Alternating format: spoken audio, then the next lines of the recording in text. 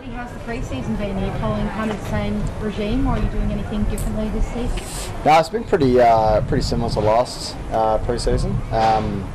We've obviously gone a bit more into depth with our game plan and sort of tried to enhance that a little bit more of what we did last year. We're just coming to some match simulation and stuff now, which is always fun. It beats running around the oval doing laps. So as you probably saw out there today, we're doing some full ground stuff, and it's a little bit more enjoyable than doing the straight line running. And who have the young boys been? Yeah, there's been a fair few. It's when I say we can get into full ground stuff, it's because of the guys that come back in such good nick. And I know it's pretty cliche, but you see guys like Jake Saligo out there today. Sam Berry has somehow got stronger and bigger than he was last year. So it'd be a nice sort of mix through the midfield, and guys up forward. It's good to see Rory Laird all back out there, and even some of the old boys like the Texans went all right. So I'm sure it'd be happy for me to say that. How's that been? You as a teammate, seeing what Stephen's had to go through? Yeah, I was obviously I am really close with Paul, and it's sort of his decision that he's come to, and the club's let him take some time with it, and obviously with how far set back he was, he realised he probably wasn't able to actually make it out this year. So it's disheartening for him, and really disappointing, and such a crucial player for us in 2021, and it's just one of those things, and we see it through the AFL nowadays and other sports as well. It's such a serious injury, and for his long-term health and safety, I think it's a smart decision for him. What's he said to you about what he's going through?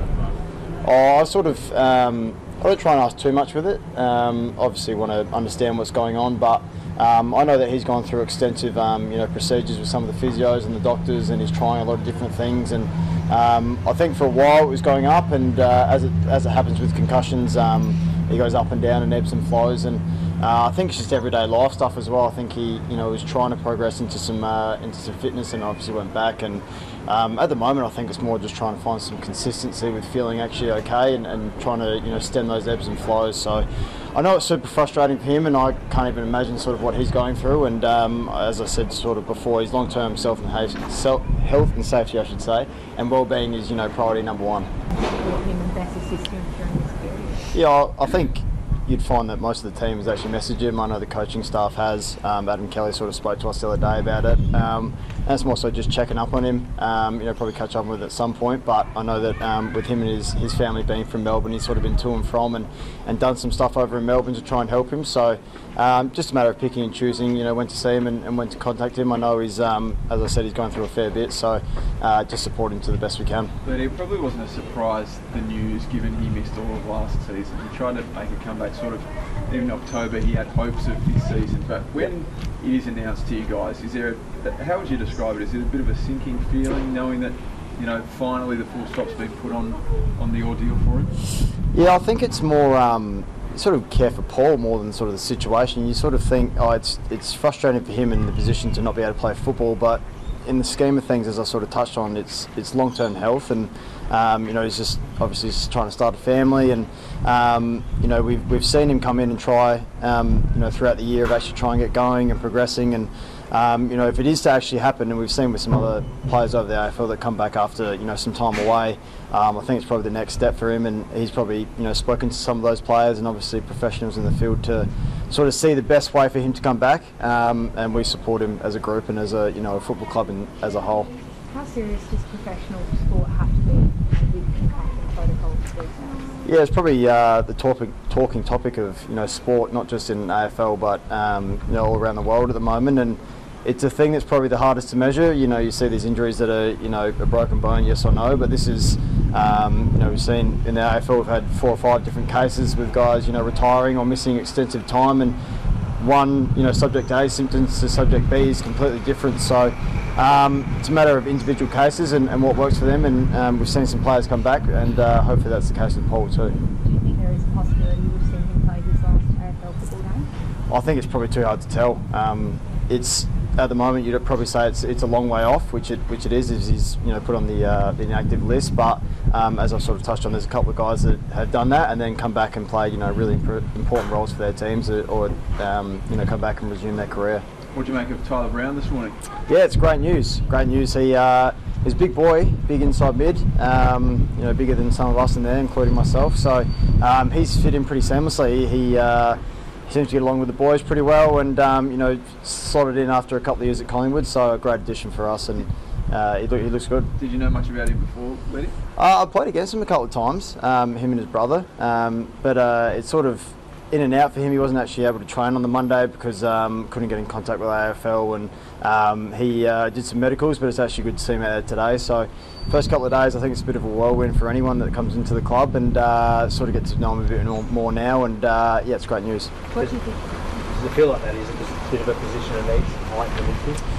Yeah, we're pretty small. You know, not saying small, but we don't have that, you know, Paddy Cripps type. And I think last year we actually handled it really well though. You got blokes like Sam Berry and you know, Harry Schoenberg got that pace and X factor. And I think Tyler Brown played, you know, all different positions. He was saying in a meeting the other day, he played forward and back and wing and a bit of inside mid. So it'd be interesting to see where they're playing for us. And yeah, he could slot into the midfield with us pretty nicely. What do you think he can offer the team, Lady? I think, sort of as I touched on, a bit of versatility. You know, he's a big inside mid, but then at the same time he can play that half back and on the wing. And I think last year he sort of said he played up forward too. So sort of a Mr. Fixer, kind of like Dorse, that sort of bigger size mid, which would be great. Where do you reckon you're at with sort of 5 weeks till the Perth practice games, and then that was sort of saying 8 weeks till round 1? You're doing game plan stuff today. Can you get a feel on where you guys think you're at? Yeah, I think you know, contest work was our strength last year, and I think as you sort of saw today, there's a lot of tackling that we do, and you know, that's sort of our one wood. And then as you saw, we did some foreground ball movement stuff that we're just trying to work on, and that polish to our game, and a lot of forward line execution. So we're in a really good spot. As I said, we're in a really, you know, fit kind of spot that enables us to play that match sim stuff at this time of year and really progress into the matches in a couple of weeks' time. Polish probably has plagued you a little bit, not personally, but team-wise. It's probably been the one issue you'd like to fix. How much does Isaac help, and how are some of the other guys contributing to that? Yeah, I think it's you know, more reps for us this summer in that space. You see at the end there, we're doing a lot of inside, you know, 50 connects. We've got a lot of forwards that are you know, your lead up forwards, your Darcy Fogarty. See how we did at the end of the year. We put a bit of emphasis into that, and you know, Texan's a bit of both. He can do you know, in the air and on the ground. So that's probably our next step. I think, you know, other than that though, we have to really play to our strength of, you know, the inside mid stuff and the contest stuff that we actually do really well, and you could probably see some of that today out of training. You've got one less spot still available. Who are you hoping the club recruits? You know, not a big body mid, perhaps a forward. To be honest, I'd have absolutely no idea. I know there's another spot now, and that's, you know, another thing with Cito, that, you know, the person that he is, he would have known that, you know, where he's at, and it actually opens up another opportunity for us. So I'll leave that to the recruiting managers and the list managers, because if I gave you an answer, it'd probably be well off the mark. So sorry about that.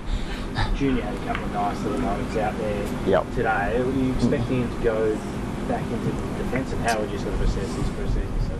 Yeah, it's pretty noticeable. He's finally strung some trainings together, and you know, a lot of off-season we did as a group, and there was sort of 10 to 12 guys training, and Junior was actually able to get some consistency with his body and especially his knees. You know, he had that really serious knee injury, and it's actually come back, and I think he'll sort of play that. He can play up through the midfield a little bit, but you sort of see today when he comes off half back and what he can do with the ball and break the lines. And you know, him and Dorse and Brodie Smith, that's kind of a nice little trio back there. So I think it's with him that you can probably put him anywhere, and he goes pretty well. So now that he's fit and healthy, it's good to see him actually put some consistency together. Luke Pedler's another one that's just caught the eye a little bit. Yeah. Burst back. Yep. What have you noticed about him? Yeah, he had some obviously long-term sort of lingering issues through his legs and through his groins, and he the same sort of boat, actually got some consistency in the off-season and sort of cleaned himself up a little bit, and it's just the consistency. And I found early on doing a pre-season is it sets your whole year up, and that's what Luke's actually been able to do for probably the first time since he got here. So you can just sort of see the X factor that he's got, you know, playing up through the mid and half forward. So fingers crossed they stay healthy and they can actually get out in the park and play some good footy for us this year.